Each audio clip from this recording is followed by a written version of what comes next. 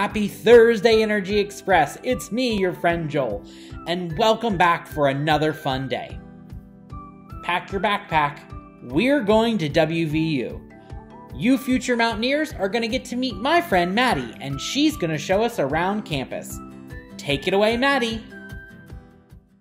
Hi there, future Mountaineers. My name is Maddi, and I am a senior marketing major here at WVU from the central part of the state in Colton, West Virginia, and I'm going to be showing you guys around today. Our first stop on our tour is actually here in Woodburn Circle. So this is our historic center of our downtown area of campus, really made up of three main buildings. The first building I want to point out is actually over on your left. That is Martin Hall, and that is home to the Reed College of Media. So majors in there are like journalism and PR. Now I'm going to have you all pan back towards the center.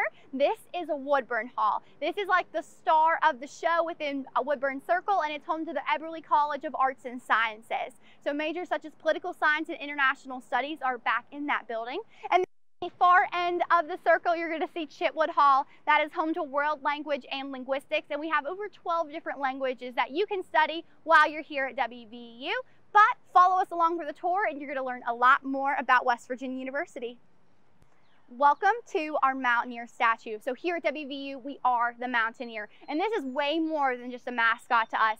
It really represents the fierce and pioneer nature of not only WVU, but the state of West Virginia. The state motto for the state of West Virginia is that Mountaineers are always free. So we're not just Mountaineers up here in Morgantown. The whole state is Mountaineers, and that's something that we're so proud of. And we always are trying to give back to the state, whether it's through service, education, or research. We are passionate to helping all Mountaineers in the state of West Virginia.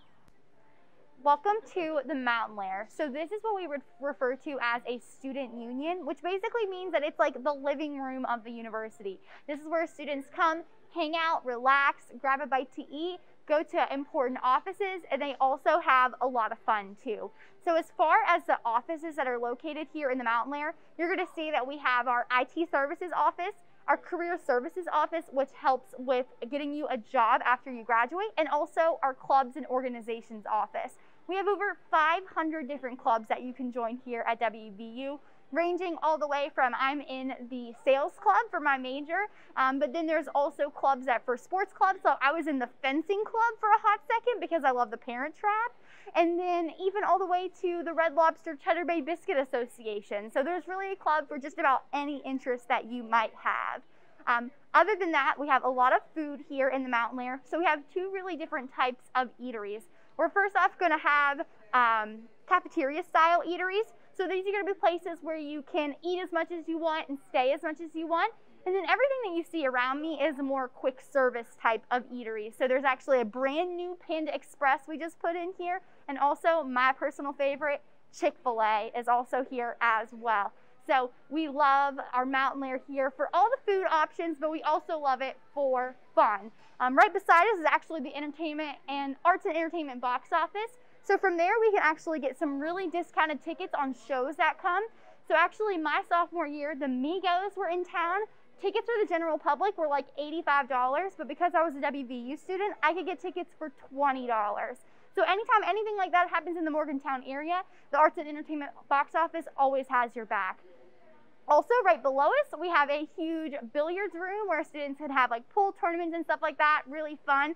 But sort of the main event that goes on here at the Mountain Lair has to be up all night. This is every Friday and Saturday from 10 p.m. to 2 a.m. We have lots of fun going on here. Right beside us is actually where they put huge buffets of free food. Those are going to be your two favorite words as a college student. They're going to have biscuits and gravy in the morning. They're going to have tacos, hamburgers, hot dogs, delicious food.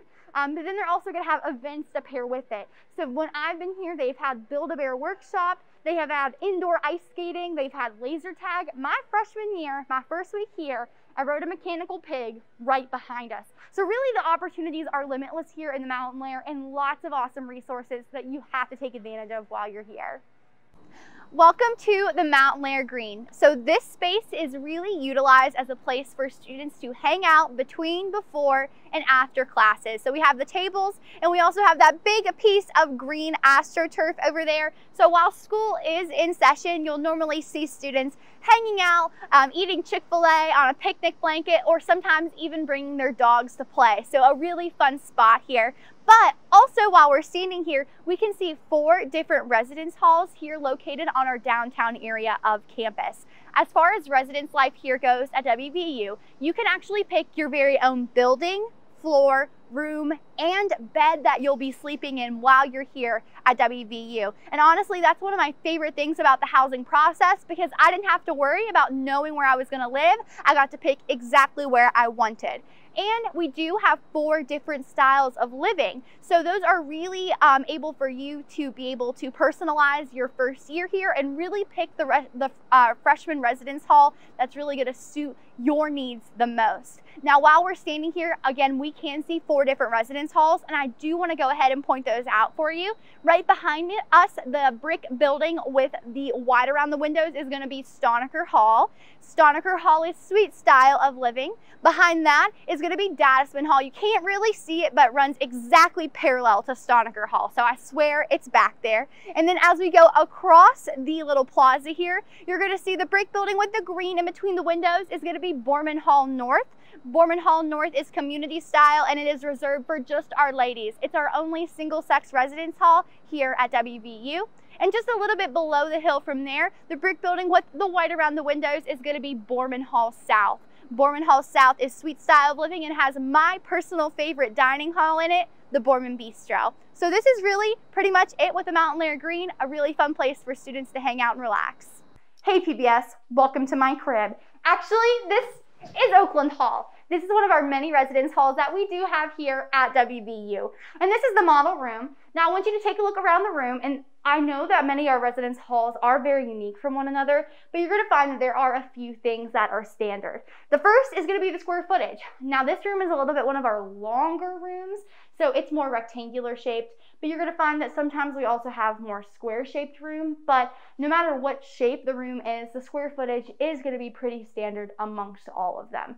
Other things that are going to be standard is going to be the furniture. Of course, I'm on the twin XL bed that all of our residence halls have. Also, all of our residence halls will have dressers, desk with a desk chair, and also a few of them will also have nightstands as well. So those are some things that you can expect to have as a freshman to start off with. But then you can really, be creative and bring a lot of things from home to decorate your room with. And I really think that that personal touch in your room really makes it feel a lot more homey and makes your residence hall room something that you can get really excited to come back to after a long day of class. One of my personal favorite ways that I decorated my residence hall room my freshman year is going to be hanging up a lot of pictures. I found that it really helped with my homesickness, missing mom and dad, and really made me laugh and think about a lot of memories from before. And then when I would make new memories with my friends in my freshman year, I put those up on the wall as well. And so now I have a huge collection of photos that I'm going to put in an album one day so I can look back on my time here at WVU. We are now outside of Oakland Hall, but this is actually where we're going to wrap up our tour today. Thank you all so much for joining us and letting us take you around the place that we call home. But we do hope that sometime in the near future that our country roads lead you home to here at WVU. As always, let's go Mountaineers and have a beautiful day.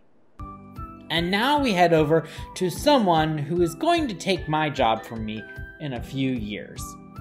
We go to Florence influencer in the making, Abby, who walks us through a seed bomb activity. Hello, my name is Abby. I am the 10-year-old CEO and founder of the Photosynthesizing Farmer, where we specialize in grow together garden boxes. They're gardening kits made just for kids. I'm so happy you're here. Today, we're going to talk about pollinators, what they are, and how we can all do our part to help them. First, let's talk a little bit about pollinators. Did you know that we have a lot of native pollinators in our state of West Virginia? You've probably seen them. They are birds, bees, bats, beetles, butterflies, flies, and even wasps.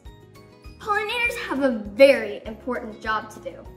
These amazing creatures move pollen from one flower to another so that plants can produce fruits and seeds. This is important for growing food. That is why we need to help pollinators. We will be making seed bombs.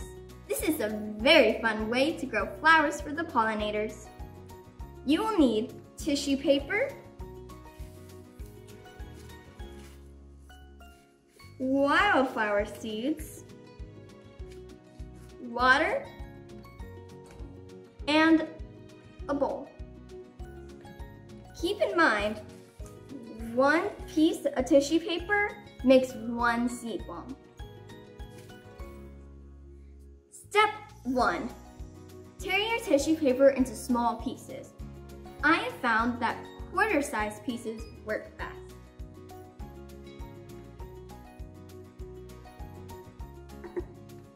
Your tissue paper may come like this, already folded. If it comes like this, go ahead and just fold it. Then, this will make tearing much easier and faster. Like so.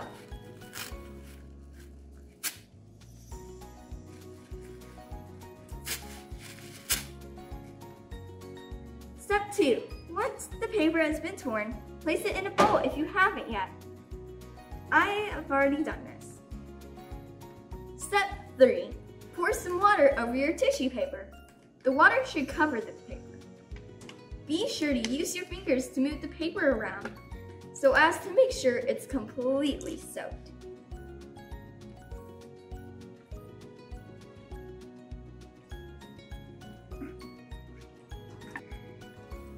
Now just use your fingers to spread it around.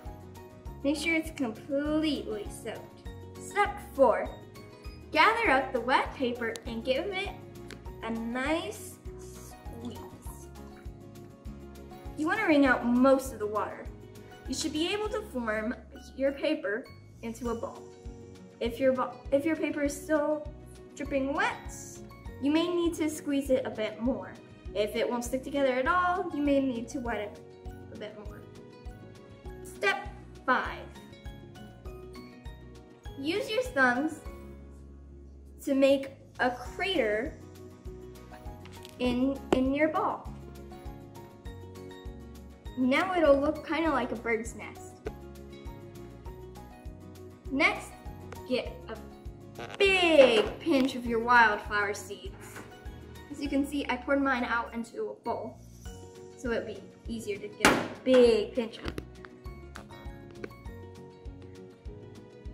Now we're gonna put the seeds in the crater, and now we're gonna close it up. Just gonna squeeze it closed. Here's my seed bomb. Now we need to set it aside to dry for 24 hours. Now hold up, a whole day may seem like a long time, but your seed bomb needs to dry before you can do anything with it. Once your seed bomb is dried, I recommend throwing it in your backyard. Make sure to throw it in a sunny place that doesn't have too much tall plants that might shade your seed bomb from the sun. Make sure to give it lots of water. Thank you for joining me. Follow me on Facebook and Instagram for more gardening activities and fun facts at Abby the Photo Farmer. And remember, we are always growing together. Bye! Okay, friends, don't look down. Next up, we're gonna head into the canopy with Adventure West Virginia for some ziplining fun. Let's go see what ziplining is all about. Hi, I'm Garrett Weigel. And I'm Alex Doyle. And we're both graduate assistants with Adventure West Virginia. And so today we're here at our Outdoor Education Center to be able to talk a little bit about what we do. And so to start off for that, I want to start a little bit broad. And so what that means is talking about what Adventure West Virginia is in general. And so we're actually a program through West Virginia University that does a series of different trips and programming for faculty, staff, students, as well as the general public. And so what the bulk of that means is that we do a wider range from just a couple hour, half-day kind of programs or trips, all the way up to multi-week trips that can be outside of the country. And so within there, we do a wide variety of outdoor recreational activities such as rock climbing, whitewater rafting, zip lining, high ropes activities, or even just your occasional hike around the Morgantown area or even the state as a whole. And so what we're going to do specifically today is talk a little bit about where we are and what we do up here. So, you're probably wondering where we are right now. We're actually at the Outdoor Education Center in West Virginia University's Research Forest. That's just north of Cooper's Rock State Park and about 20 minutes up the road from Morgantown. And so what that means for us, specifically at the Outdoor Education Center, is that we do customized programming for a variety of different groups that focus on personal and group development. How we do that is that we are able to kind of set up a series of different portable initiatives, low ropes courses, high ropes course elements, or zipline canopy tour programming. And so what that means for us is that we deal with a lot of different types of groups and participants. These programs are open to the public and we normally operate March to November. Usually in a season we have about 6,000 participants go through our programs. Awesome. And so why don't we go ahead and head up to the course now, and we will show you kind of behind the scenes a little bit of what it takes for us to go out on our zipline canopy tour course today. Alright, so now that we're up here at our course, what we have to do next is go through a series of different discussions as well as a couple different skills to be able to show for our participants what they need to do to be out on course. Starting with that is that we have our course manager actually talk through an orientation process for them so that way they understand exactly what everything is going to be a part of and what that means for them. So, today we'll be going on our Canopy Tour zipline course. Our course consists of 4 zip lines ranging from 200 feet to 1,000 feet in length. You'll be going at speeds of 32 miles per hour and at heights of 50 feet. Throughout the course, we also have a suspended bridge, a ladder, a rappel at the end, followed by a brief hike. Alrighty friends, so this right here is our ground school. And so what it represents is actually our lines out on the course. And so what we're going to do here is actually show you and have you go through these skills so that you understand kind of what you need to do from a participant lens and what we're going to be doing from a guide role. And so what that means first is that while we are out on course, we want you to enjoy the ride. And so what that means for us is that the guides are taking care of all the transfers. They're doing all the clipping, all the technical stuff with your trolleys. All we're going to have you do is essentially hold on to the handlebars and do as asked by the guides. Now, at any point in time, if you feel like your harnesses kind of feel weird, they're getting a little bit of a pull, if you feel like something doesn't feel right with your gear, please get myself or Alex and we can be able to work with you to make sure that everything is okay. And so what's going to happen here is that I'm going to clip myself in and kind of walk us through those skills. And so what's going to happen next is that now that I've clipped in, I'd go through a little bit of a check with you, make sure everything's looking okay. And once I get the go-ahead from Alex, what I'm going to end up doing is asking you to sit down right into your harness, put both hands on the handlebars. And then when we're ready, I'm going to end up unhooking from this platform, hooking you in solely onto this line. And the next steps of what's going to happen is that I'm just going to have you lift up your feet and let gravity do the rest of the work. And so as you are going down the zip line, let's remember to keep those hands on those handlebars. Because what that means is that they actually act just like you would with steering a bike. And so if you were to end up kind of going left or kind of going right, you can use those to make sure that you're steering and going down the line so that way you can see Alex. As you're also going down, it makes it pretty easy to be able to kind of cross your legs, be able to go straight forward.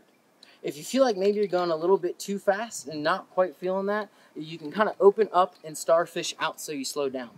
If you want to go a little bit faster and you're kind of looking for that thrill, you can kind of scrunch up like a cannonball so that way you can kind of increase your speed. So I'm going to go ahead and unhook and go down the zip line. Keep coming, keep coming, keep coming. Start to put your brake on. Awesome. Okay, so we're now on platform 1 of our zipline course. A couple things to be able to talk about here. It's a little bit specifically about where we are. And so it got mentioned earlier that we're in the University Research Forest. And so what does that mean? So like we said, the University Research Forest is just north of Cooper's Rock State Forest. It's about 20 minutes outside of Morgantown. And so what that means for us is that it's about 7,600 acres that the university actually leases from the state each year. And so our University Research Forest acts as a multitude of different resources for our students, faculty, and general public to be able to use. Our course and our entire center itself up here only takes about 7 to 8 acres. And so up here as well, the forestry department manages the whole area actually. So they do a variety of different classes, they do a variety of different burns, they also do logging and different features. In fact, they actually have a sawmill just across the street from our course. And so besides that, there's other departments too. Sometimes you might have the forensics department, you might have photojournalism, or you might actually have ROTC come up here and do a variety of different programming. So it's a really cool resource that is available to the public to be able to come out here, just be able to hike, fish, hunt, or come out on our course and be able to enjoy some of our high ropes activities. And so as we're going through, we hope you enjoy it. If you don't, that's okay. We hope you still get to have that fun experience up at height. So now I'm going to go ahead and go down our first line. It's about 100 to 200 feet long. You can go about 10 miles per hour if you cannonball going into the next platform. Okay? I'm going to go ahead and unhook. Get into here. And we will see you all on the zip side.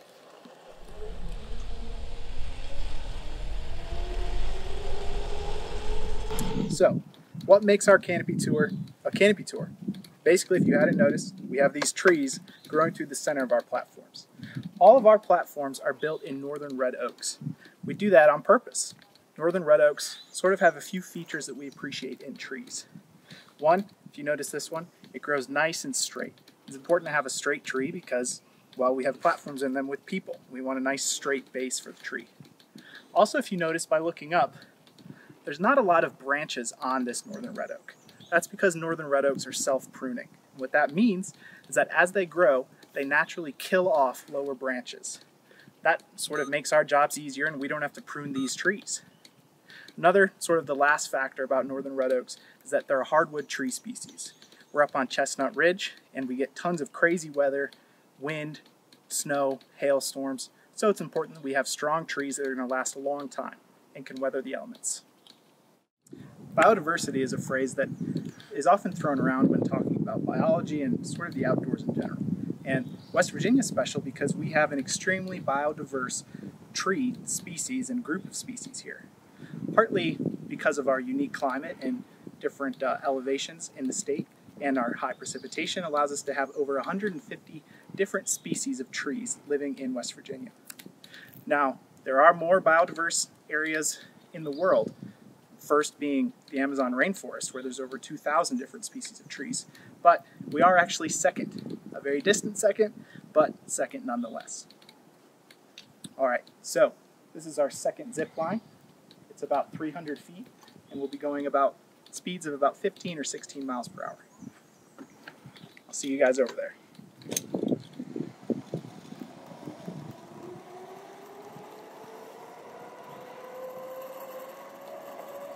Okay, so if you look behind me, and you could also see it from platform 4, there's actually kind of a hill in what is actually referred to as a ridgeline.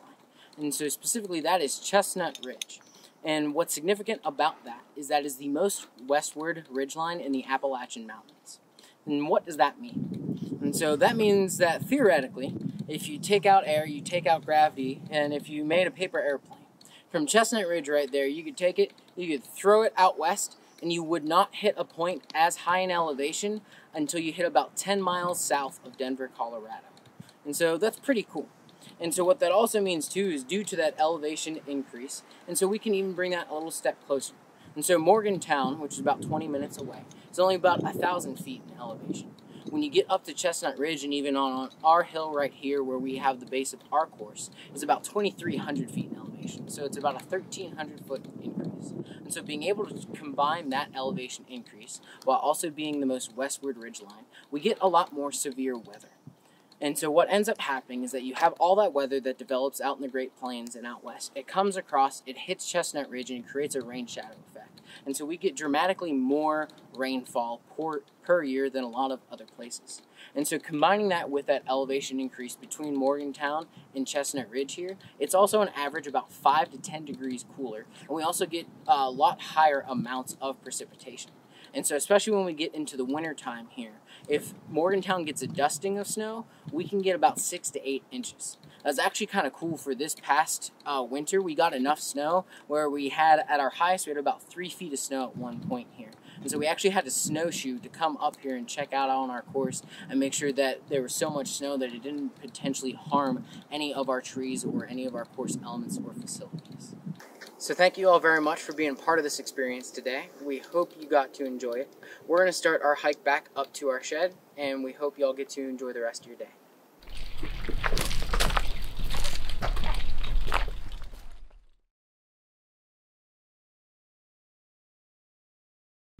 And finally, to wrap up our day, we head over to some of our 4-H friends and learn about proper communication skills.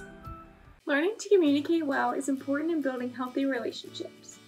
Communication is about choosing words carefully and paying attention to how we say those words. Hurtful words can include things like bullying and gossip, as well as mean texts, Snapchats, and inappropriate Facebook postings. Words have power. They can build us up or they can tear us down. No matter how hard we try, we cannot completely smooth out the paper. They will never quite be the same.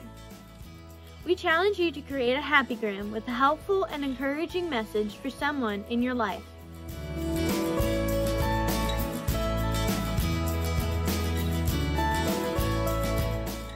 Here is one that I made. Let's talk about it. How do you feel when you receive helpful and encouraging words?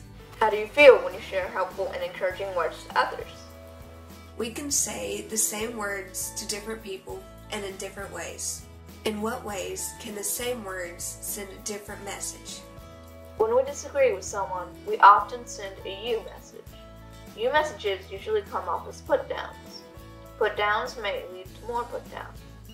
What happens when you feel blamed, accused, attacked with a you statement? Have you heard of iMessages? iMessages help to share either positive or negative emotions. A good way to send these iMessages is when, I feel, because. For example, when you are on time, I feel I can play better because I'm not so rushed in getting to ball practice. Turn a you message like this: you always embarrass me. And to an I message: when you tell those jokes, I feel embarrassed because not everybody thinks they're funny. Remember, there's power in our word choice and how we say them. My mom always says to surround yourself with people who build you up, not break you down. Are you a builder? Well, that wraps us up for today. Stay safe, have fun, bye-bye.